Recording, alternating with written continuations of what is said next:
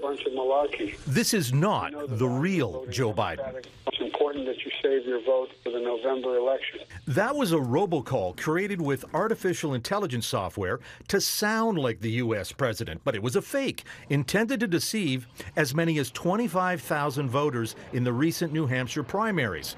Authorities investigated, and they charged a Texas man. It's providing us a real-life example of an attempt to use AI to interfere with an election. But AI is also being used by political actors in legitimate ways. A new U.S.-based product called Votivate, for example, uses AI to help campaigns quickly find potential voters, analyze voter data, and help get out the vote.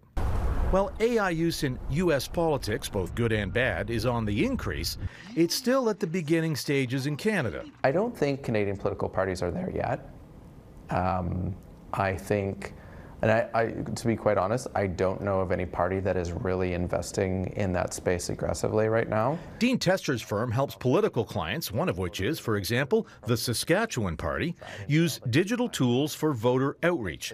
He's using AI for some basic tasks. We primarily use artificial intelligence as an accelerator, so it helped us speed up the research process, speed up the writing process. It helps us generate ideas.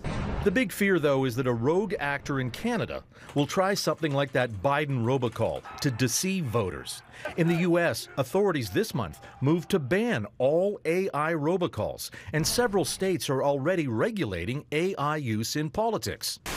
In Canada, though, parliamentarians are only just starting to consider potential regulations. We're obviously very concerned, as should every member of parliament or person running for a provincial legislature be concerned about the potential inappropriate use of artificial intelligence. There are 3 provincial elections this year in New Brunswick, Saskatchewan, and British Columbia, and election authorities in all 3 provinces say they are alert to the misuse of AI, and they'll have voter education campaigns to guard against any disruption.